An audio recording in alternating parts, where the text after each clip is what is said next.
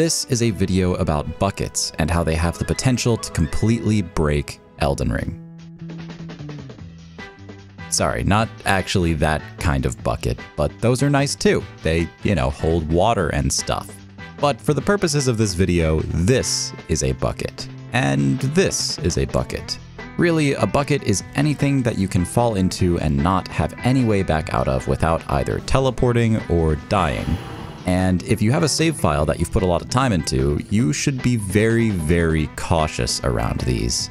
Thankfully, most games have some kind of safeguard against a character getting permanently stuck in a bucket like this, and Elden Ring is no exception, with its inclusion of fast travel and the Memory of Grace. So even if we find ourselves stuck in one of these buckets, we should always have a way out. Okay, now this is actually a problem. So while buckets on their own are fairly inconsequential, From Software also included this.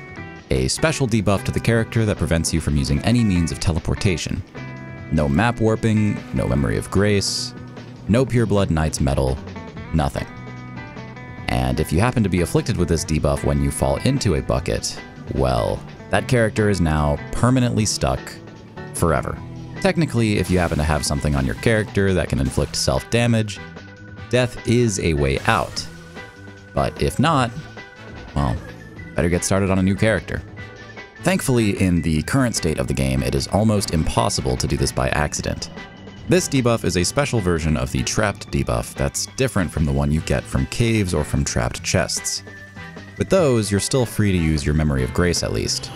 So far, I've only found this version of the debuff in 2 places, in Morgoth's Arena and in Radahn's Arena, both after defeating the boss, but before resting at the site of Grace. And in order to carry this debuff outside of the boss arena and into a bucket, you actually have to do a very particular glitch using a ladder, called a ladder warp.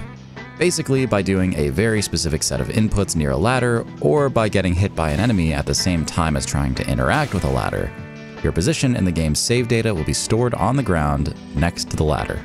So the next time you quit out and reload your save file, you'll spawn next to the ladder instead of wherever you were before when you quit the game.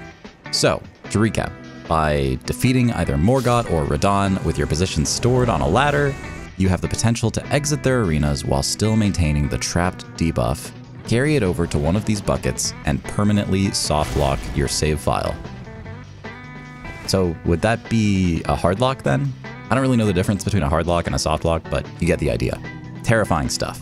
Okay, maybe not actually that terrifying considering how unlikely it is to happen naturally, but it is something to look out for in the newly released DLC, where interactions like these have had a lot less testing by the player base. So be careful out there. Also, please don't try and recreate this on your own and then cry in the comments about how I made you lose your save file with 10,000 hours in it. This video is purely for educational purposes only. Anyways, thanks for watching.